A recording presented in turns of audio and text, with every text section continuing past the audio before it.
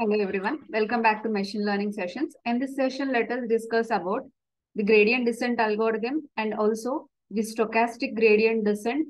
And also we'll see the changes between gradient descent and the stochastic gradient descent. First, let us see the gradient descent algorithm.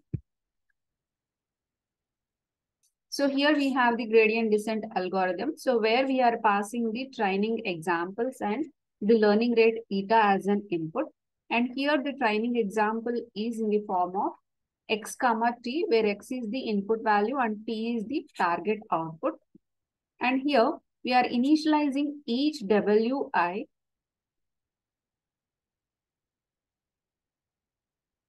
to some random value. Okay, so we can take any value of our choice. And then until the termination condition is met. So that means until our weights are meeting the required criteria of the target output, we need to repeat this process. So that is, first we will be initializing delta wi to 0. Suppose if you have, so two weight values, and suppose if you are taking x1, x2, so then you will be initializing your delta w0 to 0, delta w1 to 0, and also your delta w2 to 0. So this will be, we will be doing initially. And then for each training example, what we will do, so we take the input instance and we will be computing the output. So here we are taking an unthresholded linear unit. So this output we are not passing through any filter. So that you should remember. And for each linear unit weight wi, we are calculating the change in weight, that is delta wi, the small change in weight, which is delta wi plus eta into t minus o xi. So here you can just pause for a minute and you try to recollect. When we tried with the perceptron learning rule, so it is only eta into t minus o multiplied with the xi. But here what we are doing, so we are adding to the previous value of delta wi. So that means we are not going to update the weights. This wi is equals to wi plus delta wi. So that we are not applying for each input at a time, but we are calculating the change in error for all the inputs, and finally we are updating the weights. So let's see this with an example. So here I have done an example for you. Since this works with nonlinear problems, non-linearly separable examples, I have taken XOR. Okay, so here you have the truth table of XOR as well. And so here if you see, I have taken the same ways that we took for the N and R problems, the same values I am taking. Okay, W0 is minus 0.3, W1 and W2 are 0.5. And here the learning rate, I am taking it as 0.5. Purposefully, I have taken a larger value so that it will be easy for computation. And by default, x0 is the weight value. X0 is the input value associated with the bias, which by default will be treated as 1. So now we will be updating, or we will be calculating the delta wi using this formula. So now if you see, for x0, x1 and x2 with input value 0, the out sigma wixi, which is our output, okay? See, the output that we have obtained is minus 0.3. So now let us calculate delta w0. Okay, so initially it was initialized to 0. Now 0 plus eta, whose value is 0.5 plus, 0.5 into t minus o. So here what is the t value? T value is 0. T value is 0. So it is, let me read it, 0 minus 0.3.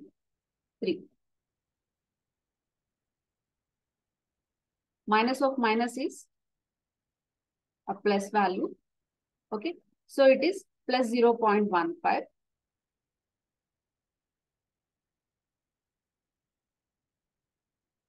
So this value, okay, so only W0 we have computed. Why not W1 and W2? So because X1 value is 0, so delta W1 will become 0 and delta W2 is also 0. So now let us take for the input values X1 0 and X2 1. So now if you see delta W1, already I have the value of delta W1 as 0.15. So to this, I'm adding eta into t minus O. So here the output that I have obtained is 0.2. But what is the target output? Target output is 1. So 1 minus 0.2. So if I simplify this, I'm getting a value of 0.25. So similarly, let's see the computation of delta W2. So delta W1 will be 0 because here also X1 value is 0. So only W2 will be changed. So initially W2 is initialized to 0 plus eta into T minus O, 1 minus 0.2. If you simplify, you are getting a value of 0.40. So now for the next set of inputs, once again, we are preserving the previous value of delta naught. Okay, so to that we are adding this. So it is not 0.0525, it is only 0.25. Let me spell this. Okay. So now the output that you are obtaining is 0.425. So similarly, we are updating W1 here. So earlier W1 was not updated so far. Now it is getting updated. Okay, its initial value is 0. 0 plus 0.5 into t minus O, which is 1 minus 0.2. Once again, we are getting its value as 0.40. So now we are taking the next set of inputs, x1 as 1 and x2 as 1. And so these are the computations of W0, W1 and W2.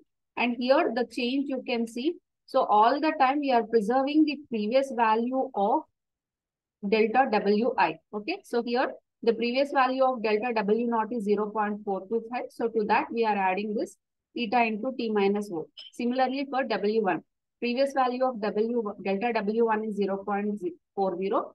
So to that we are adding this value. Similarly with W2. So now at the end of this iteration, okay, so at the end of this iteration, these are the final values of delta W0, delta W1 and delta W2. So I finished with all the inputs. So now your weight updation should start using this formula. So delta W1, Wi is equals to Wi plus delta Wi. So you just compare this with the previous XOR or AND problem, whatever we have worked out.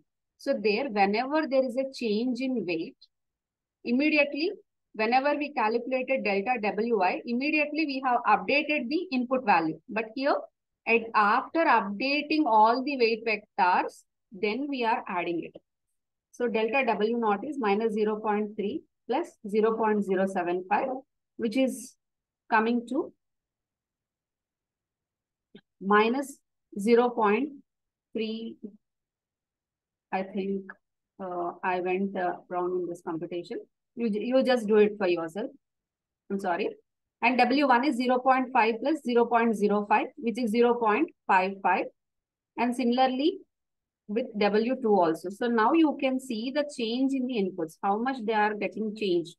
So the actual values of actual values of W1 are 0.5. So to that, only a 0.05 was added. Similarly with W2 also. So now with this new set of inputs and the same learning rate, once again we will try to update the weights. So like this, you have to continue with number of iterations. So then finally, your weights will converge to our desired output.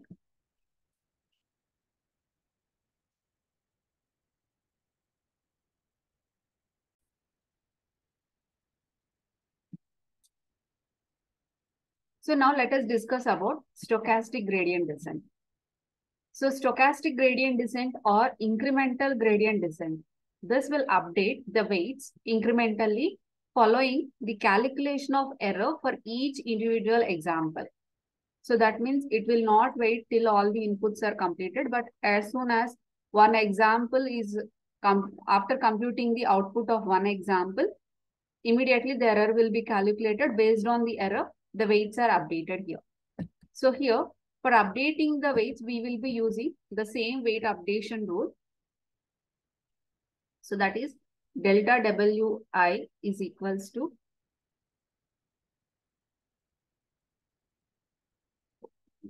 So Wi is equals to Wi plus delta Wi.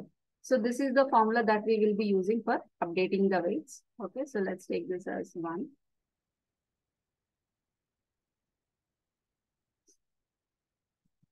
So now this training rule we will be calling as delta rule or LMS rule, which is least mean square rule, which can also be called as Adalin rule or Woodruff rule.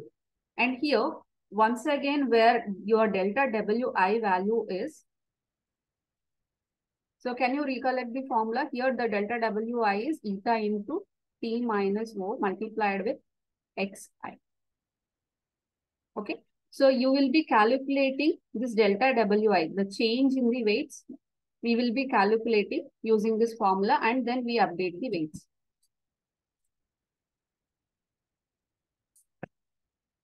So now here the error function, I'll just show you the change in the error function as well.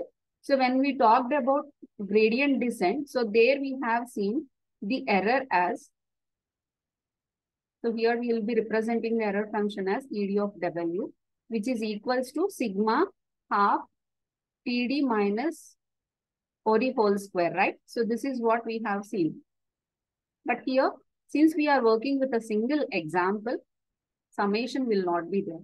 So, okay, hope you got the changes between stochastic gradient descent and the gradient descent. In the gradient descent, we will be performing changes for each and every input. After everything is done, then we will be calculating the error and we will be summing up the error value and also the weight updation is done at the end of all the inputs. But here what is happening, we are computing delta Wi and for each input example, immediately we will be computing this change in weight and also the error value. So here summation is not there for stochastic gradient descent because we will be calculating the error for each and every example separately. Excuse me. We will be computing for every example. So here the change in this algorithm also I'll show you. So if you see the changes, since we are updating immediately, so we will not be using this delta Wi is equals to delta Wi plus eta into T minus O. Okay, so this we will not be using here. Whereas, so directly this formula we will be updating. Delta Wi is equals to Wi plus eta into T minus O multiplied with Xi. So this will be the change. Okay. So this step will not be there. So the same algorithm you can use for gradient descent and for the stochastic gradient descent as well. And this is also with unbiased linear units. Okay. So the computation example also you can apply similarly. So now let us see the differences between gradient descent and stochastic gradient descent. In the gradient descent, the error is summed over all examples before updating the weights. Whereas in the stochastic gradient descent, what we are doing, weights are updated upon examining each training example. So since in the gradient descent, since we are summing over all examples, this requires more computation per weight update step. Whereas the stochastic gradient descent will not require that much computation. And then gradient descent is used with large step size to converge very fast. And similarly, the stochastic gradient descent also is used with large step size. Though we are updating at the end of every input, the computation process is the same. So here also we are using a larger step size itself. And then when there are multiple local minima, there is no guarantee that the procedure will find the global minima in the gradient descent. But in the stochastic gradient descent, when there are multiple local minima with respect to the error also, this stochastic gradient descent avoids falling into this local minima.